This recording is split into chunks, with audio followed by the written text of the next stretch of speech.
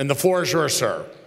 Mr. Speaker, thank you. And I want to thank my colleagues for unanimously passing a resolution honoring the 107th birthday of our 40th president, Ronald Reagan.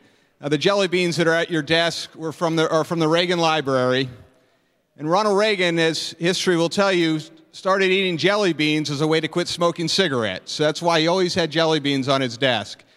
So on this day, when we remember and honor President Reagan for all his work he did as president and how cheerful and hopeful he was and how much he believed in the people of the United States, I just want to say happy birthday, Gipper.